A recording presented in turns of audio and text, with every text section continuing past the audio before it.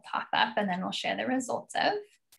And now I wanted to introduce our instructor for today. So Scott Pipkin is the Director of Education and Engagement at the Santa Barbara Botanic Garden. He was born and raised in San Diego. He received a degree in geography with an emphasis in biogeography from UCLA. He has spent his career acquiring and sharing an understanding of the natural world that emphasizes the interconnections that surround us. These efforts have allowed him to work in some of the most beautiful and ecologically rich places in the Southwest, which includes Yosemite, the redwoods of the San Mateo Coast, Tejon Ranch, Saguaro National Park in Arizona, and the Lincoln National Forest in New Mexico. Along the way, he received a degree in landscape architecture from the University of Arizona and spent countless hours identifying plants, birds, butterflies, and anything else that has come his way. Welcome, Scott. Thanks so much. Really glad to be here today and talking about some of our water-wise California native plants. As Madeline said, I am the Director of Education and Engagement at the Santa Barbara Botanic Garden. I've been in this role since September of 2018, so it's been kind of a wild couple of years for me, and really excited that we've been utilizing these virtual means to present some of this information. So I guess without any further ado, let's get into it because we got a lot to talk about. So next slide, please. So what are we going to talk about?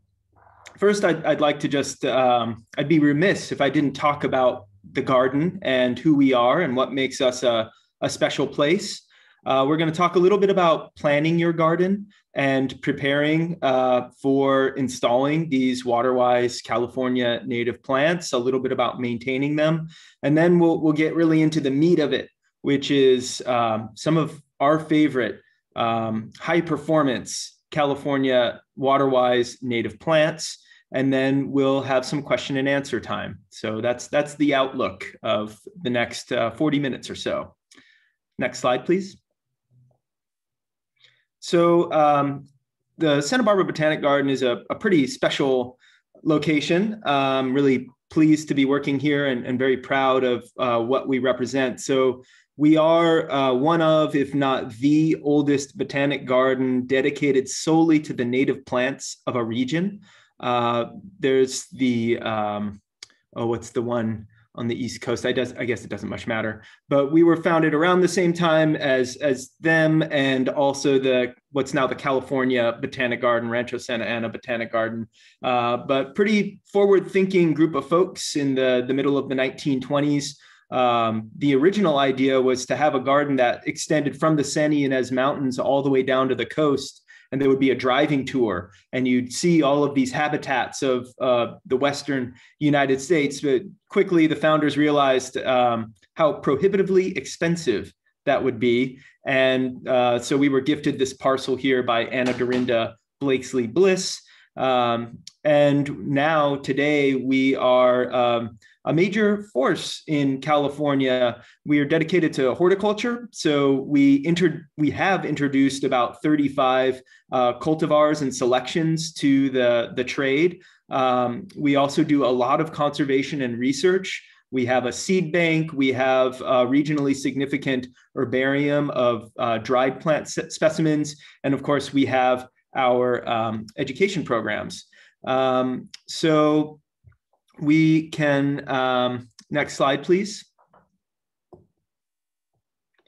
So before we get into this, I'd just like to get to know a little bit more about who we have in the audience. And we're just curious, what are some of your garden goals? So Madeline's put up some choices for you. You know, you may have many of these are your goals, but if you could just pick a top priority, give you about a minute to do so.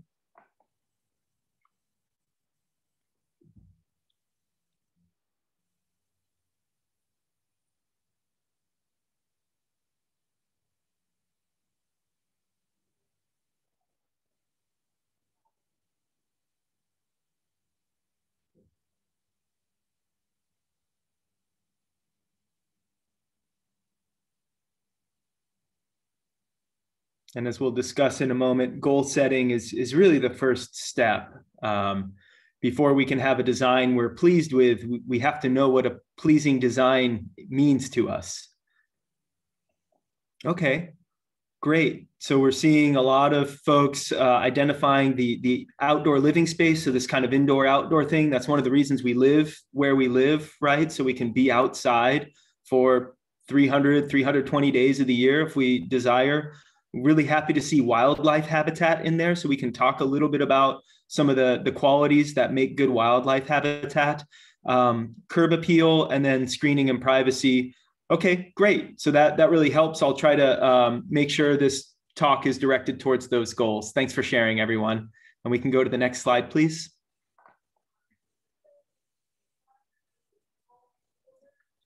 So real quick, why are we emphasizing native plants? And there are a few reasons, right? We're in California, so shouldn't our landscapes reflect our place? California is one of 5 Mediterranean regions in the world. Mediterranean climate regions are among the most biodiverse and especially floristically impressive. In the late 90s, early 2000s, the Mediterranean regions of the world were identified as a biodiversity hotspot. So extremely high endemism, so high occurrence of plants in California that occur nowhere else in the world, and high threat, because obviously we have a lot of development in California and other issues, invasive species, climate change. Of course, the main conceit of this talk is water-wise, right? Water conservation. These plants are adapted to our Mediterranean climate, which means we have a drought every single year.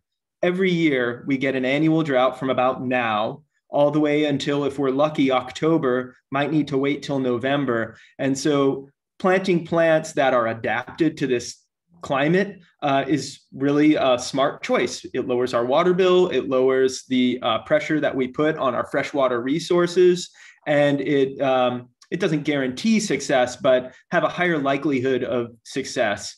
Particularly in some of our more extreme climates, if you live more inland where it's perhaps more arid and the summertime gets that much hotter and you want to be low water use, choosing native is a good way to go. And then finally, the primary reason we talk about at the garden is the habitat value. So I think if you advance, Madeline, and photo will pop up.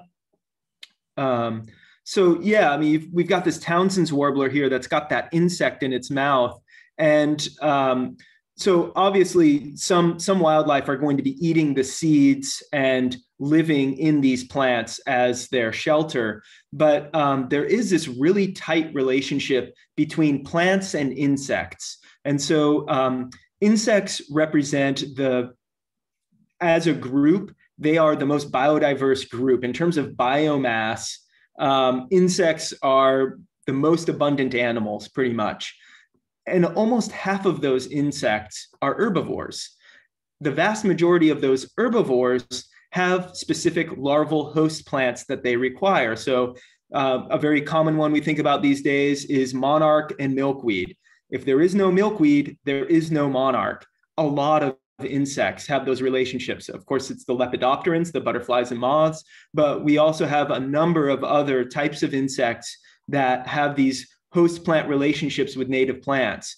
And so if we think about an ecosystem as a pyramid of energy, the base of that pyramid is going to be our plants. The next level up is the insects, and then everything else flows from there. So if we want the wildlife, if we want our California native animals, if we want our native California ecosystems, it starts with California native plants. And then the next level up is going to be those invertebrates and those insects. And then, right now, all these breeding birds, even if they're seed eaters, like sparrows and finches and things like that, most of the year, right now they're insectivores. And that's what they're feeding their young as they're breeding. 96% of terrestrial songbirds feed their young a diet that consists 100% of insects.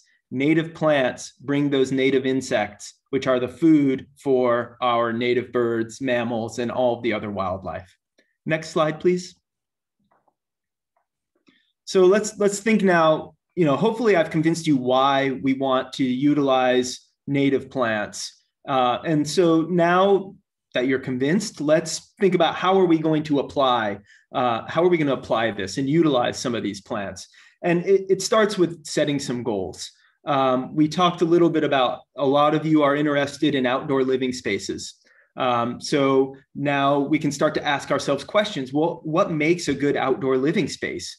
Is it a little bit of shade, relief from the sun during the summertime, those long, hot summer nights where the sun stays up until 9 p.m. We want to give ourselves some release so that we can have a meal outdoors. Is it about enhancing views that we might already have? Does the project dovetail with other home improvement projects you're doing? Maybe you're considering a gray water on your laundry to landscape sort of deal there. And that will influence what your planting design is and water availability and location of plants and things like that. And then the next step, so step one is really thinking about, well, what do you want? What do you need? How does this fit in with your domicile, your plans for your living space? And then we think about what are your site conditions? Are you really close to the coast and you're going to have a lot of salty, foggy air? You want to consider plants that can tolerate that extreme maritime environment, which actually has a lot of salt precipitating in the air. And a number of our plants are pretty sensitive to that. Similarly, if you're inland, you want to make sure you're getting plants that can tolerate the more arid environment where you're going to have sunnier days. What about the sun patterns on your property? Where are the shadows and when? How does that change over the course of the year? So you're making sure to put the right plant in the right place. And one thing I really encourage you to do, and we have some images here, do some sketching. Even if you don't consider yourself an artist, these aren't works of art. This isn't for you to display in a gallery. This is about process, and this is about understanding spatial relationships. So you see that image at the bottom, that cross-sectional diagram. There's so much information conveyed in that diagram that can really help you plan your planting design and your selection of plants and understand what it's going to look like in space. Okay, if I put that shrub right there as a foundation planting next to that staircase, how is that going to interact with my trees that I already have? How might that look? So I really encourage you, get into plan view. So that's the above view, the Google Earth view. And you can use things like Google Maps to print off, get some tracing paper, try to print out some of these aerial views, work in plan, and also work in this cross-sectional. So thinking about what your slope is, where you have drainages, where you have changes of grade, and how you might design for those spaces. Next slide, please. So, once you kind of get your goals and your biotic and abiotic inventory, this is where for me, it really starts to get a little more fun. And we can think about, we want to create habitat. So in some ways that's mimicking natural systems, but these are our yards. And so we get to sort of dictate what grows there. And here we have 5 elements of design. And, you can kind of slice this a number of ways. Different people have 7 elements of design, 9. I chose 5, and here they are. So starting from the left, unity and variety. So this is really going to help as we start to think about the plant materials like our massing. So something like a heuchera, the coral bells, it's a really diminutive plant. If we use just one of those, it's probably going to get lost in amongst the other plantings. So that's something that we want to create a mass of. Variety is great.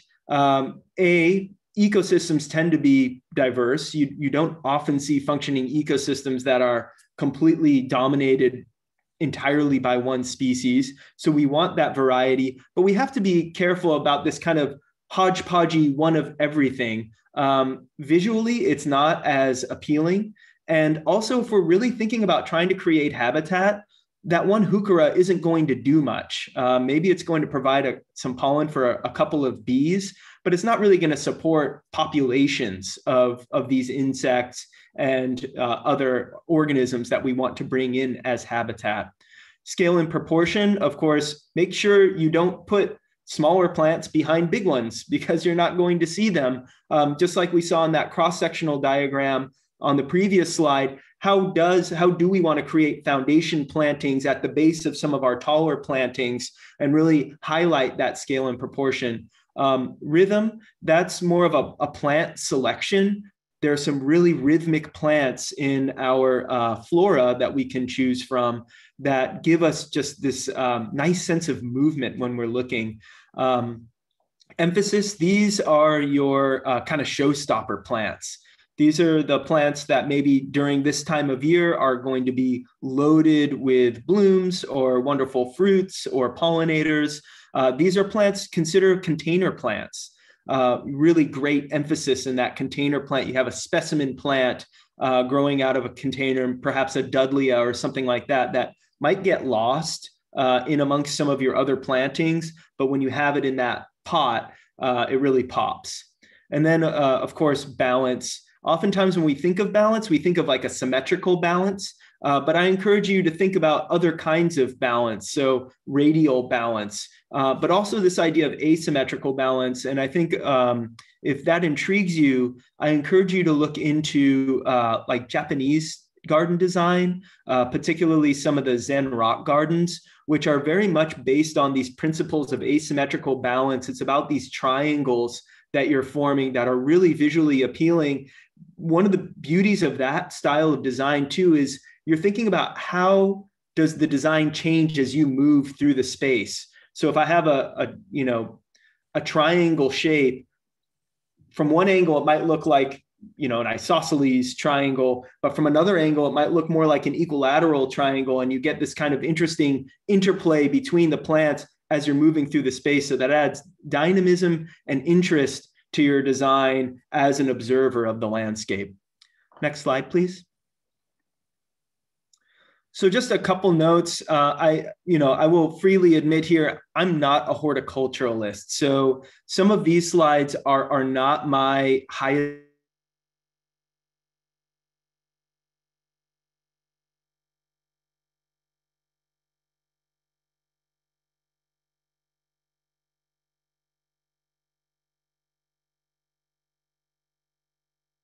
answers. He helped me out with some of these slides, but just some rules of thumb when you're looking at plants. It is okay to, it's sort of, Joe explained to me, it's sort of like picking produce. You don't want to, squeeze your avocados to oblivion, but it's okay to kind of handle the plant a little bit, maybe see what that root ball is looking like gently, as long as you're pretty certain you're not going to damage the plant. Make sure it's not too root bound.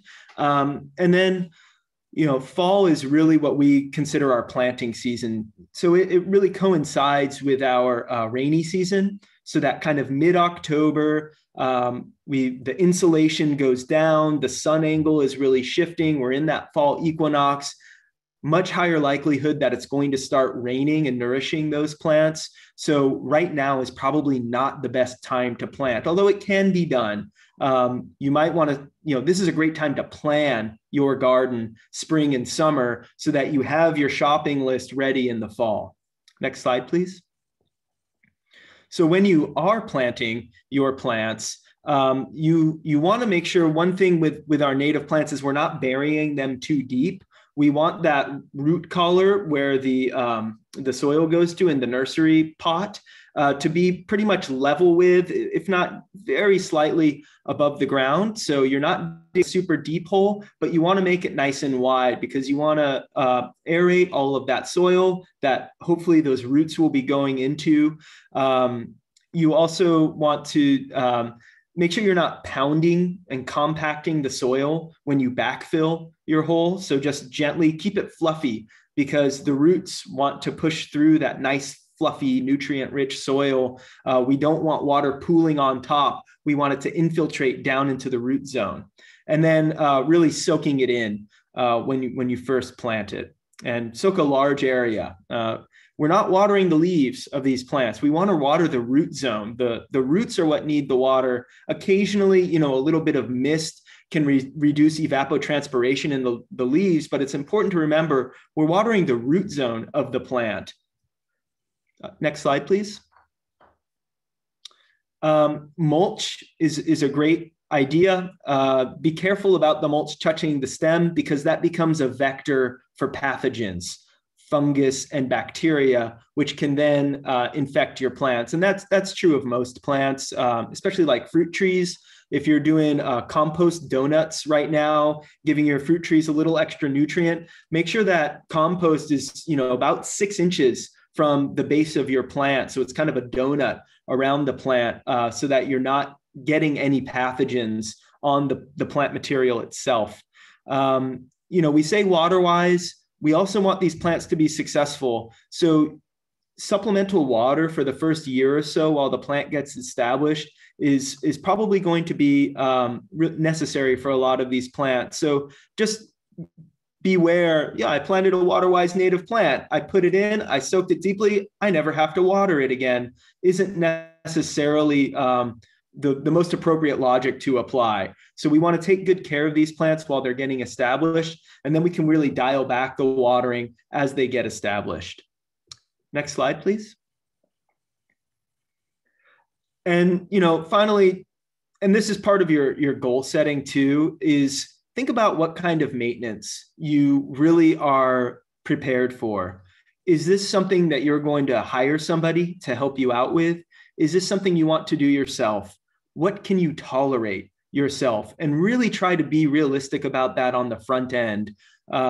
Because if you install a lot of plants that require a lot of maintenance and you're not up for the task, very quickly your beautiful design can look rangy and overgrown and perhaps not as appealing as you'd like it to be. That actually makes for great habitat. So again, that kind of goes back to your goals. But thinking about the curb appeal and what are your neighbors going to say? Are you in an HOA? Do you have to maintain your plants to some degree? What are you going to tolerate? So really thinking about the future of the maintenance is pretty important. And just remember, when you install your plants, for the most part, you're going to be purchasing 4-inch pots and 1-gallon pots. Those are little babies. They're really going to fill in. So when you're planning, you should really look at the size the plant goes to. And one thing you can do when planning is estimate about 75% of that size. And that should be what you're spacing, what you're planning for when you're designing your garden. Next slide, please.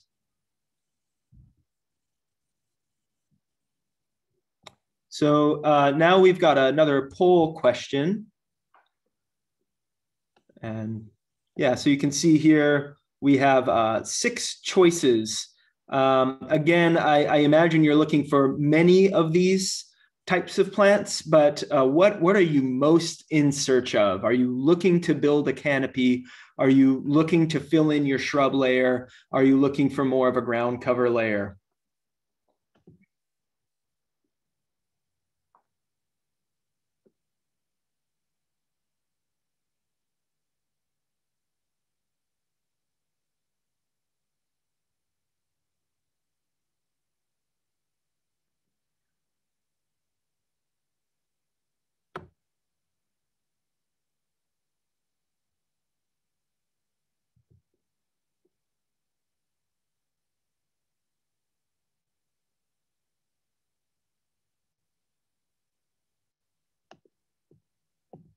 I'm curious to see what y'all are looking for. All right, so we're looking for some of the smaller stuff. So when we get into the plants, we're going to start from the canopy and go down, just FYI. But it seems like y'all are more interested in our diminutive plants, which is great. That's awesome. Getting that ground plane taken care of, the small shrubs, really critical habitat for a lot of critters there. But that is one consideration with some of our smaller shrubs is location of those plants, because they're going to create that dense foliage, that nice shelter for a lot of organisms, including rodents at times. So are you placing those right next to your house? Are you placing those a little bit away from the house? Being strategic about where you're creating that habitat and what the outcomes might be if the animals do come to that space. Is that going to create a maintenance problem for you? Every time you step out the door, you're worried that there's a critter in the shrub that you planted.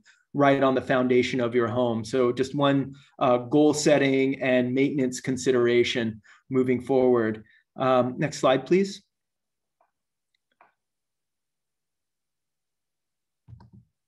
So let's get into it. I'm going to run through these plants. Next slide. And we'll start, like I said, from the canopy down. So this is one of my favorites, the Catalina cherry. This is Prunus, so it's related to apples, cherries, peaches, all those great fruit plants. The fruit isn't terribly, I mean, it's edible, but it's not super delicious, I guess, and it's mostly seed. But it can be a pretty large tree for you. I have one right outside of my office. Great habitat for birds, particularly in the summer when those fruits are going on. And actually right now in the spring, great pollinator habitat, the flowers, really lovely. Next slide, please. Here we have the Santa Cruz Island ironwood. This is a living fossil. There are fossils of this plant from 13 million years ago in the Miocene era that were found in Nevada. So this is a plant that ended up on the islands and was able to survive because it got isolated.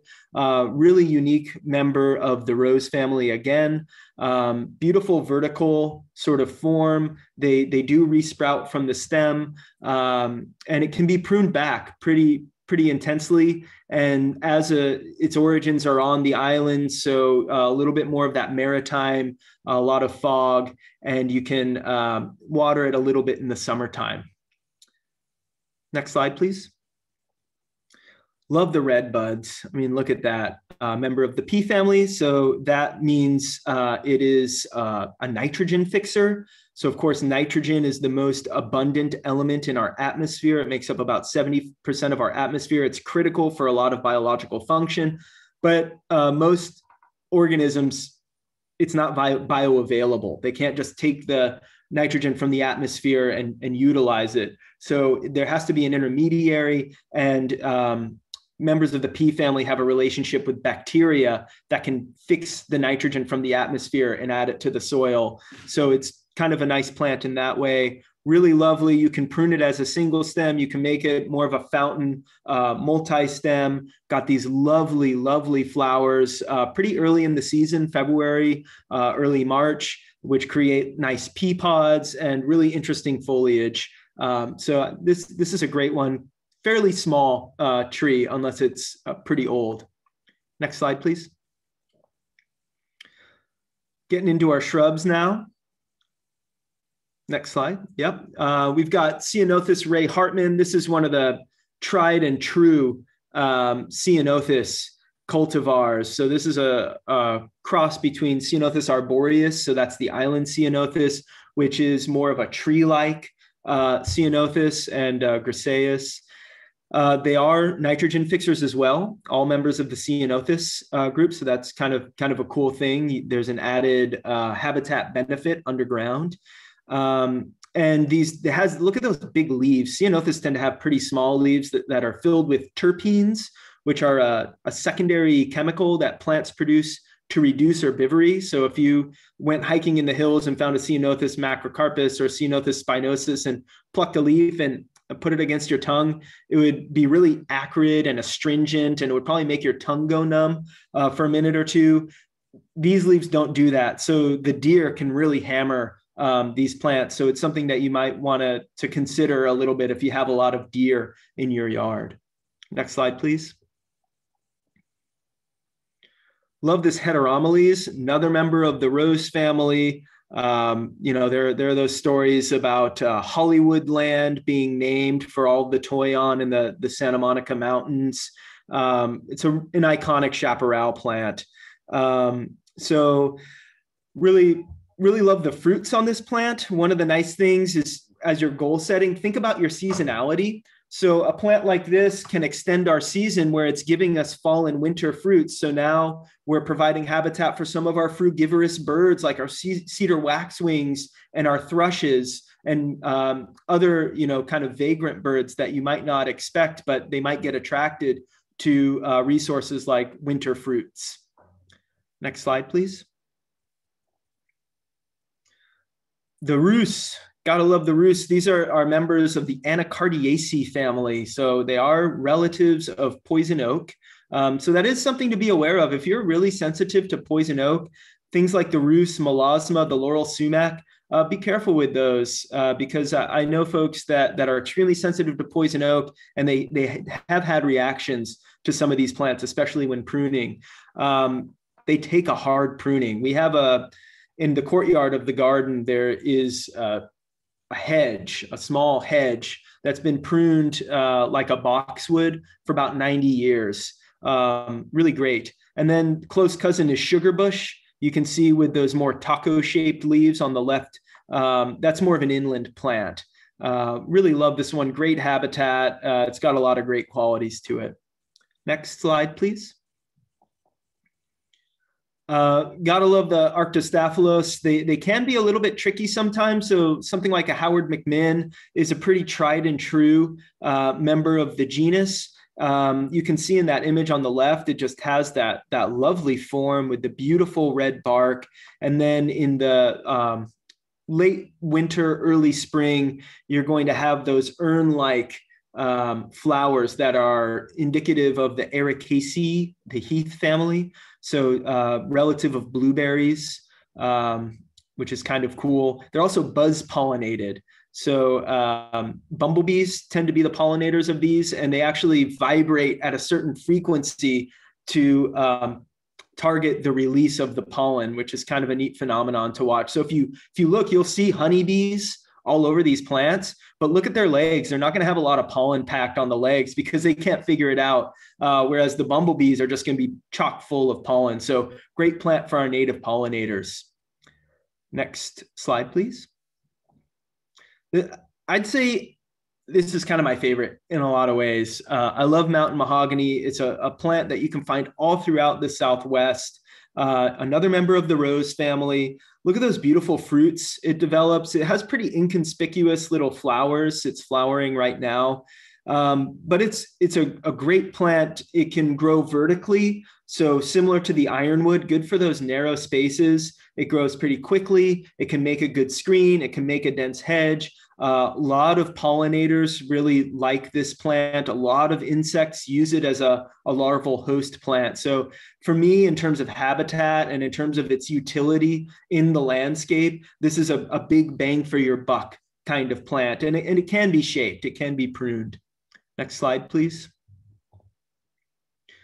Another favorite, the Frangula coffeeberry, sort of a nondescript plant, but evergreen foliage. It's in Rhamnaceae. It's a cousin of the Ceanothus. I don't think it's a nitrogen fixer, but it has really nice fruits that sort of start out yellowy, and then they turn red, and then they turn to a deep kind of purple, blackish color, fairly nondescript, cryptic little flowers, but the pollinators love it.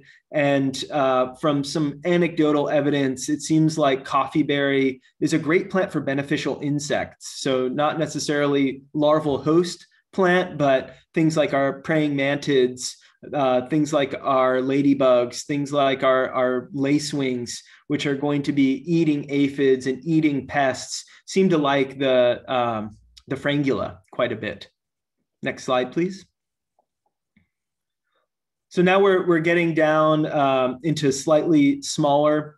So this is more of a 3-foot high by a 12-foot wide spread. This is the Joyce Coulter Ceanothus. It can take a harder pruning. It has sort of that creeping or weeping growth form, which you can really use architecturally, but also on steep slopes for a little bit of stability and massing on that slope where it can be a little more difficult to plant a lot of plants. You don't want to be hoofing it up and down the slope to plant things. That creates compaction. So you want more of a spreading plant on those slopes. This is a good choice. Next slide, please.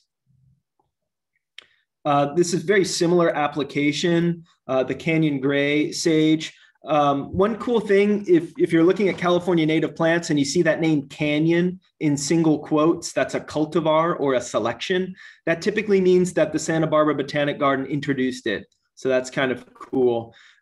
This is the more prostrate selection of Artemisia californica, sometimes called coast sagebrush, or cowboy cologne, very aromatic. Those are those terpenes, that secondary chemistry to reduce herbivory.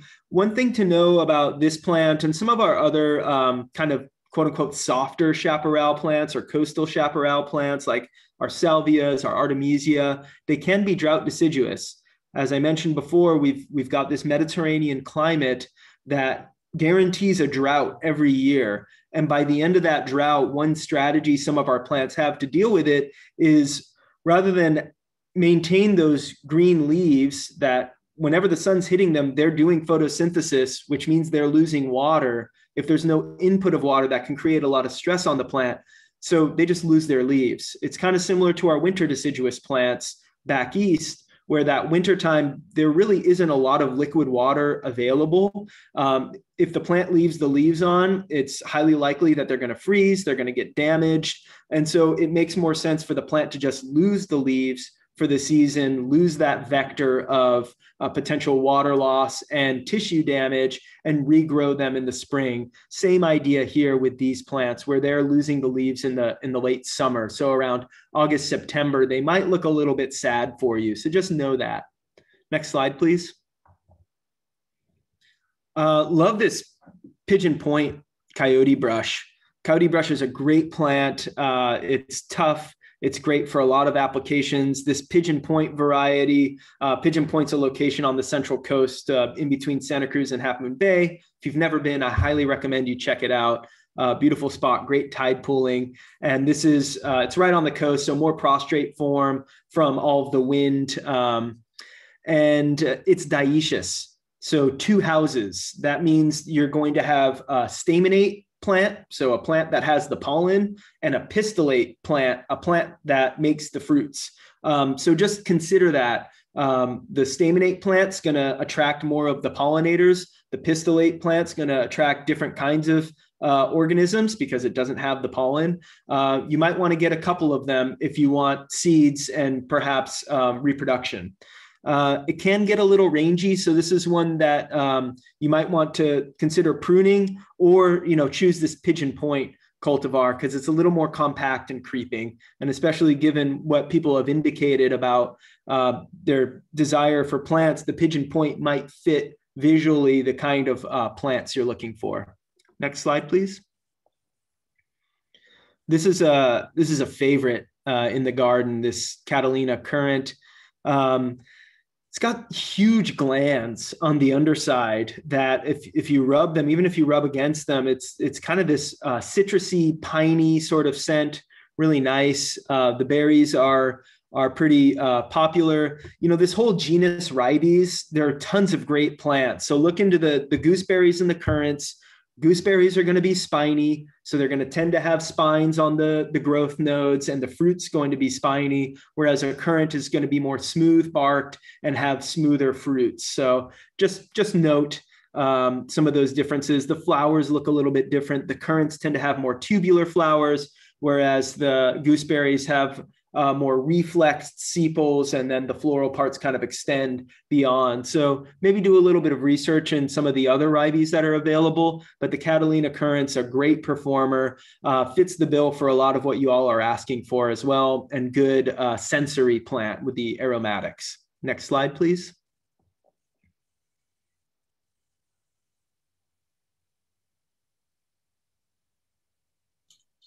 Sorry, Scott, I'm getting this spinning wheel on my computer. No worries. Well, I can take a sec. Maybe I'll get into some of these questions. I see a bunch in the Q&A. I see a question about flannel bush. Planting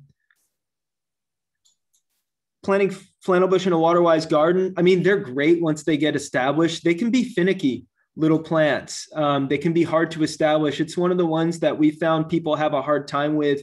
I think people tend to overwater it. People maybe tend to put it in heavier soils. We tend to have more clay soils around here. This is a plant that I think prefers the more well-drained soils. Catalina currant, it takes a lot of exposures actually, but it does pretty well on a more protected, I've noticed some of our northern exposures, it does particularly well at. It'll probably be a little bit, the color will be a little bit nicer in a little bit of shade.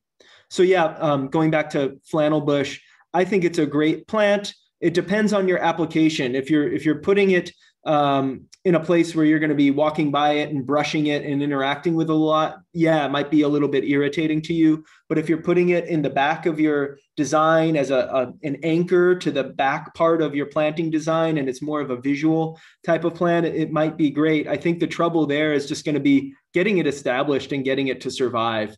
But once it's established, it's a killer plant, I think, and just gorgeous flowers. Design fundamentals, how to keep water on site.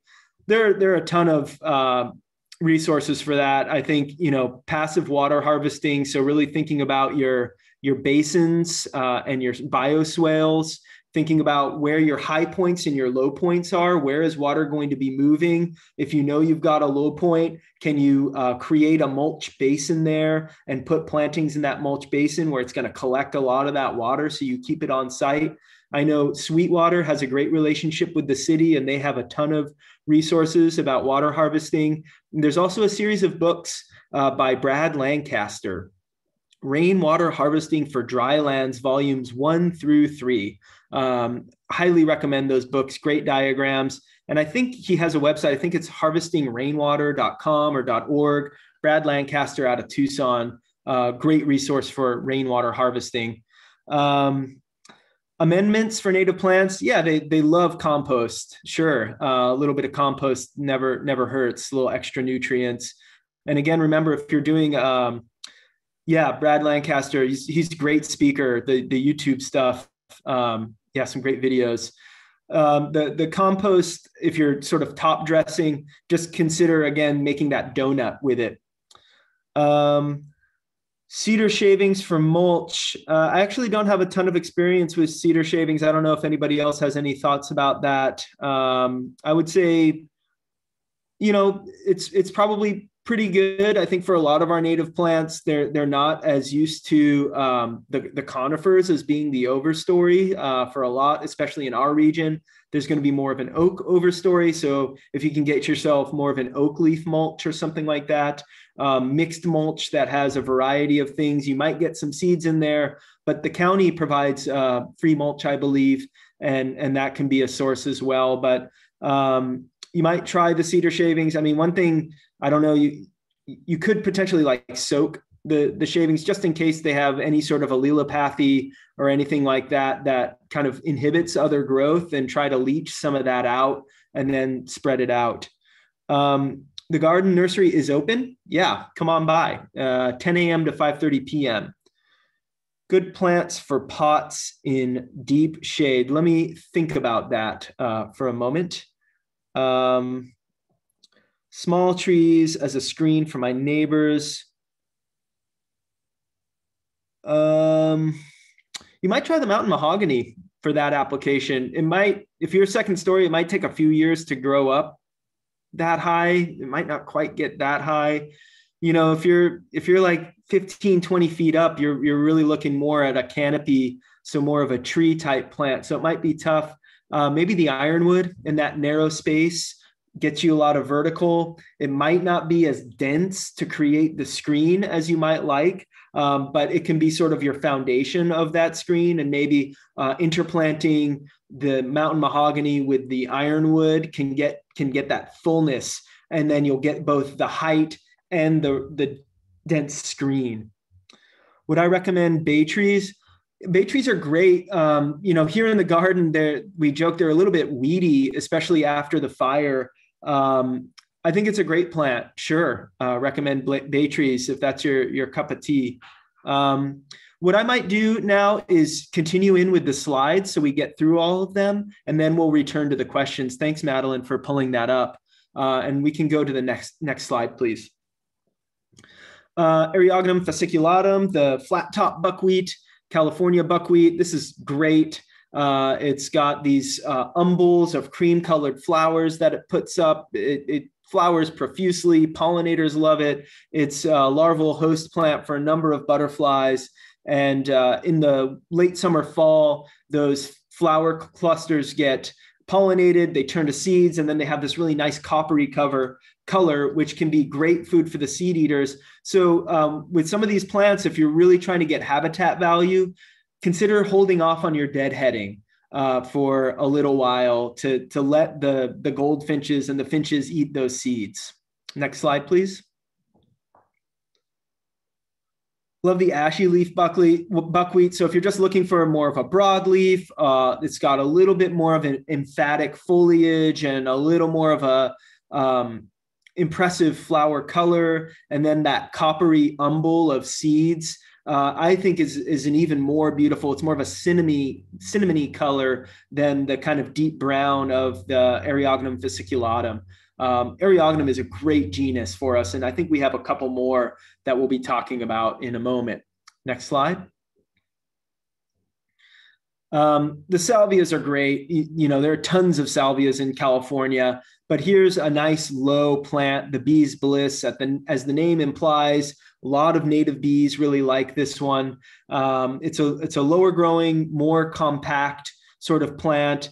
You can give it an occasional deep watering, and that might minimize your drought deciduousness. It's also going to depend on the environment. But as I mentioned before, salvias tend to be drought deciduous, especially I would presume in a year like this, when we get so little precipitation, and it looks like we're setting up for, we'll see if May gray or June gloom happen, but a lot of insulation on these plants. So high evapotranspiration rates, which is going to stress that plant and make it more likely to go deciduous during the summertime. Next slide, please. Encelia californica, I think the flowers speak for themselves. You see the growth form. It can be a little bit rangy. This is also short-lived. So think of it as maybe a successional plant. Perhaps it will reseed, but when plants reseed, they don't always go where you want them. And it may not survive for more than a few years. So fill that space while you plan some future plantings, or while some other plants fill in more of your slow-growing plants. A great choice for that. Next slide, please. Yankee Point ceanothus. This is an even more extreme creeper. High performance. This is a perennial favorite. And so like I was saying, you might want to think about plants that tolerate salt spray. This is one that I know tolerates those salty, the sea air. So great plant. And on all ceanothus, those flower heads are soap. So you can collect the flowers and put a little water and rub your hands together, and you'll notice it lathers up. And it is actually a surfactant. It is going to clean your hands a little bit, which is kind of cool. Next slide, please. So getting through it, I'm going to try to go quickly. I know we're running against time here. Epilobium canum, California fuchsia, got that light gray foliage, beautiful, late spring all the way to fall. It can bloom. It can be a spreader, which is nice. It's great in a container if you want. It can be deciduous in the wintertime, or it can go drought deciduous. So that's one thing to know with this plant. It can be a little bit, I don't want to say unattractive, but it's not going to look as luscious as some of our other plants all throughout the year, depending on environmental conditions. Next slide, please. Hummingbird sage, Salvia spathacea, another one of our favorites. It does get a little bit drought deciduous. It's got those beautiful flowers, really impressive, great fragrance. And the Avis Keaty selection is a kind of a light cream color. I don't know how available it is in the nursery trade, but it can be great kind of interplanted with the red. So you get both the yellow cream color and the red flowers, which is visually kind of appealing. And they do spread rhizomally, so not necessarily through seed, but through the roots. Next slide, please. Another Eriogonum, look at those exerted inflorescences, really cool. So this one grows from more of a basal rosette. So you've got a cluster of leaves toward the base of the plant, and then you've got the exerted inflorescence, which is really quite lovely. And it can reseed. just a high performing plant. And those flowers are just show stopping. This is a great plant to mass. As you see here, putting a bunch of them on a border or a bunch of them at the base of another kind of plant that you want for some emphasis. Eriogonum grande rubescens, great choice for that. Next slide, please. As I mentioned before, you've got your heucheras. This is one that can really get lost if you're not massing them appropriately. So that unity and variety, putting a lot of these together. I mean, if you come to the garden right now, you'll see they're just going off. And we have these mass plantings of heuchera that are just, pink, red, white, all over the ground. Tons of cultivars of this plant. And the cultivars give you a variety of flower colors and leaf size, which is kind of nice. If you go with like the island alum root, you're getting really big leaves, and there are some really small, like the coral bells is more of a diminutive leaf with a really bright red flower. So lots of choices in the heucheras. Next slide, please. Bouteloua gracilis. This is a great perennial bunch grass ground cover that tolerates walk-on. So if you're thinking about replacing some sort of lawn, this can be a great choice for you. Really cool seed heads. They kind of look like eyelashes. So if you let it go all the way to seed, you have these kind of architectural structures that you can have. It also can be mowed. So if you don't want it to go to seed, then you can just mow it down. Next, please. Similarly, this carex looks like a grass, but it's not. It's a sedge. It's more of a cooler season plant, so it's growing more in the winter and spring when we're getting our rain. It does pretty well with foot traffic. If you want to see examples of both the Bouteloua and this carex, you can come either to our Waterwise home garden. The north side of the Waterwise home garden has carex. The south side has Bouteloua. Or at our Pritzloff Conservation Center, we have 3 lawns. We have a Bouteloua lawn, we have an Achillea lawn, so that's a yarrow lawn, and a carex lawn. And those lawns get a lot of foot traffic. So you can see what they do with moderate to heavy foot traffic if you come to our garden and see how they perform under those conditions. Next slide, please. Those are all of the plants I was planning on sharing today. I've got some great folks that I owe a lot to helping me develop this. So many thanks to them. And next slide, I believe we have some resources for you. So our website has a ton of information. The California Native Plant Society manages something called calscape.org, which is really a wonderful resource. And there are some books that are available for you. So, please be in touch and, check us out here at the garden. So Scott, can you hold up our booklet as well? Oh, and yeah, of course. Sorry. Yeah, we've got the Waterwise Native Plants for Santa Barbara County that the garden helped develop. And actually, if it's all right, I can share a link to that in the chat box. Yeah, that would be great. So this booklet's really handy. It's similar to the presentation. A lot of the same plants you'll find in both, but it follows the same categories of large trees, small trees, shrubs, ground covers, etc. And that's a great resource. It'll refer to all the plants that were referred to today and additional plants. So we have a lot of questions, Scott, but I have one that's come up 3 times. So I'm going to start with that one. And this is a very common question. So we have clay soil, a lot of clay soil in Santa Barbara. So what are some native plants that do better in clay soil?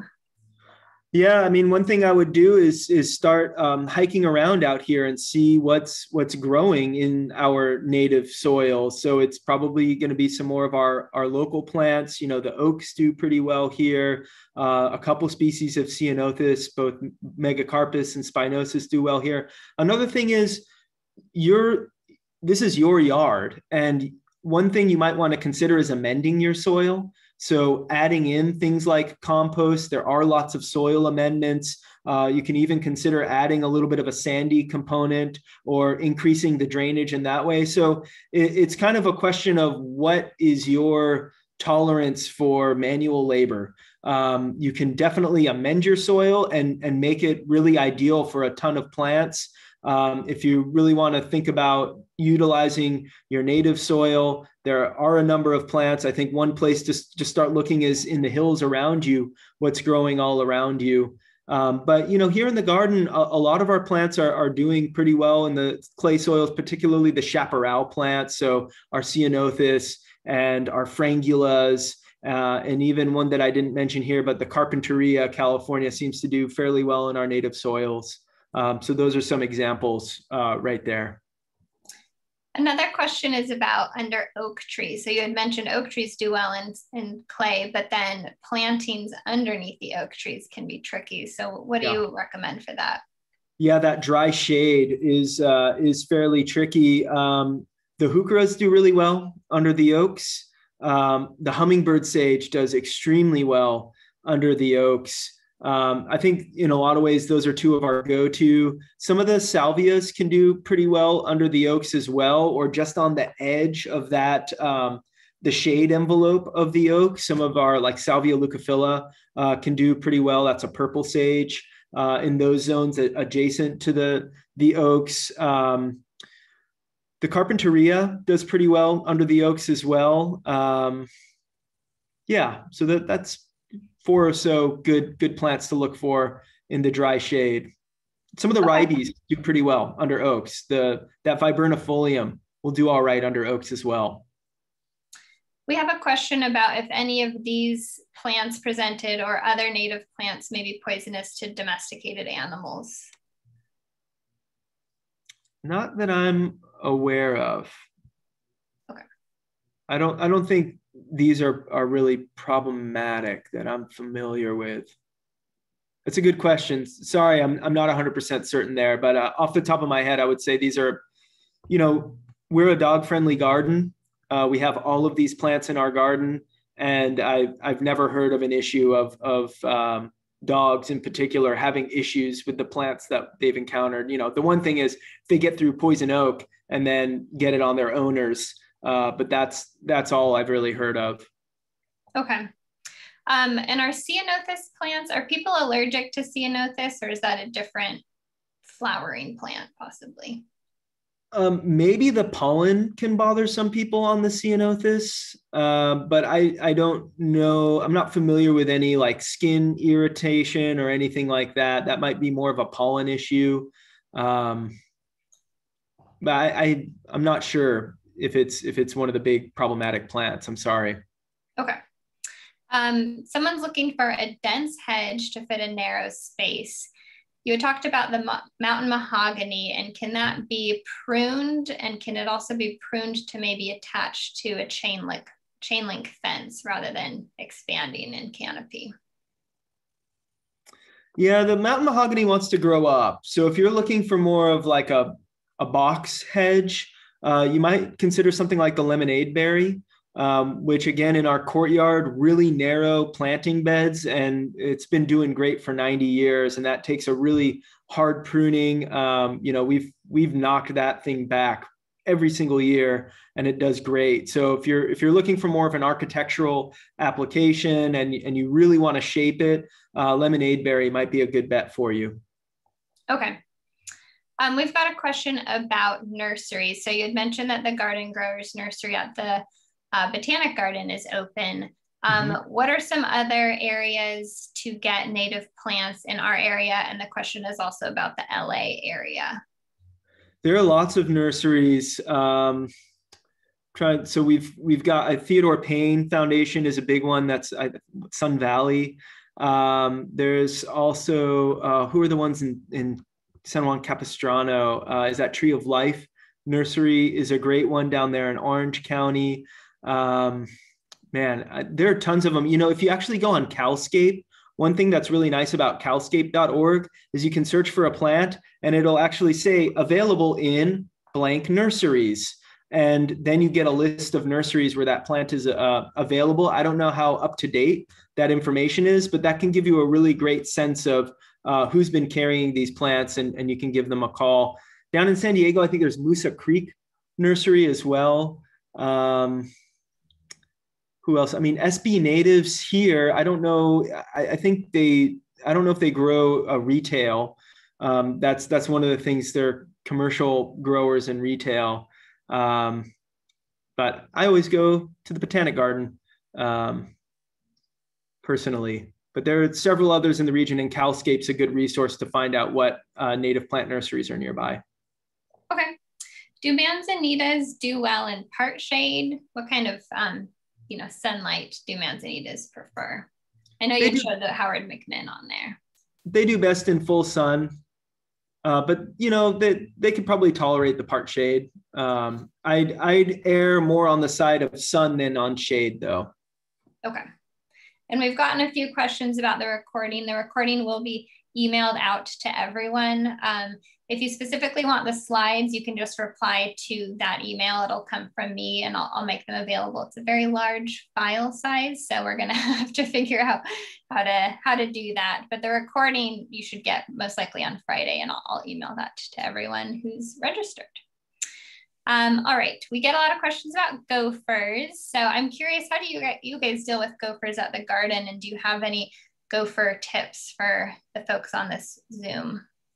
Vigilance is one thing. Really with this, it's going to be a little bit of a personal decision. What sorts of mechanisms can you tolerate? We don't use chemicals.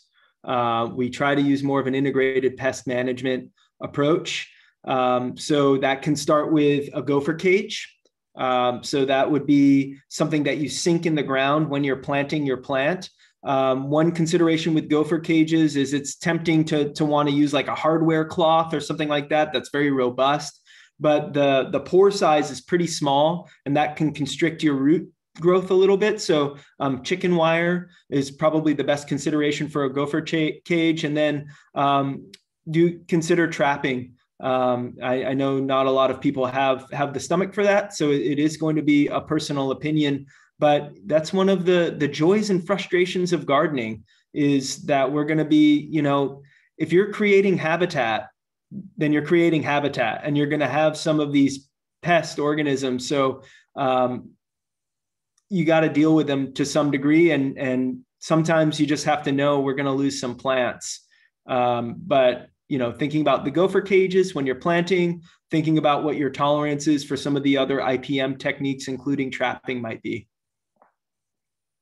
Okay, perfect. I think we just have time for a couple more questions. But Scott's email is on there. And like he said, the Botanic Garden itself is a really great resource to go see some of these plants that we're talking about, talk to the Garden Growers Nursery. There's a question about native succulents. Do you have them? And, what do those sort of typically entail? Yeah, so the two big groups of native succulents that I'd say, particularly if we're thinking about the California floristic province and not really the desert areas. So Dudleya is a very diverse genus that has a lot of really special plants in California. Some of them, a common name is Live Forever. Some of them are the classic sort of crassula, sort of rosette look. Some of them are kind of like the lady fingers kind of look. They're all blooming right now. They're really neat. They're really promiscuous plants. So actually, if you're thinking about planting Dudleya, I do recommend looking up if there are native Dudleya populations nearby, and try to be sensitive to planting, because if you bring in another species of Dudleya and you have perhaps a rare Dudleya in the open space in your backyard, they might cross-pollinate and you might actually be adversely affecting the genetics of the native species. So just something to consider, something we've been thinking a lot about lately. And then sedum. There are a couple of species of sedum that do pretty well in California. But the Dudleyas are great. Okay, perfect. There's been a lot of questions about other pests. So maybe there's a resource you can point them to. We've had questions about rabbits, squirrels, skunks, etc. You know, is that more of a habitat type of thing where it would be maintaining to try to get them to move on? Or is there anything in general about, besides the ground dwelling gophers, but rabbits, skunks, and squirrel issues? I mean, rabbits in particular, one thing you might want to be careful about is planting a lot of the island plants. So plants whose genetic lineage is most recently on the islands have been isolated for, tens of thousands of years. And so they've lost a lot of their chemical defenses. And so that's actually an issue we have in our Island View garden, which is all island plants. The deer and the rabbits are just ravishing it right now. We have to deal with it because we have those plants and we want them. So really, I think looking towards some of the UC-ANR resources of integrated pest management is really going to be your best bet. So getting into those IPM techniques, master gardeners have a ton of resources. They have a hotline that you can call, and they're really going to be great experts for you in terms of dealing with some of these specific pests and some of the different methods. Again, it's going to be about what is your tolerance for some of these different activities, and it's not a silver bullet. You're probably going to need to apply several different techniques, and that's part of it. If we're creating habitat, it's hard for us to choose who we're creating habitat for, and so these are important parts of our ecosystem. And sometimes we need to just tolerate the fact that we have to coexist with animals that are not doing a great service to our plants, but the plant is doing a great service to them, and they're contributing to the ecosystem in other ways.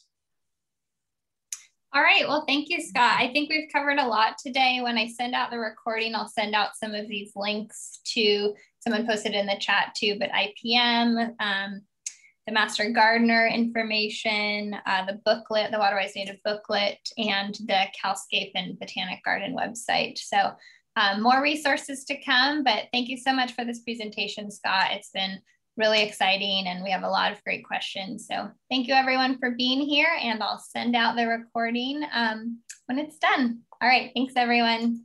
Thank you all so much.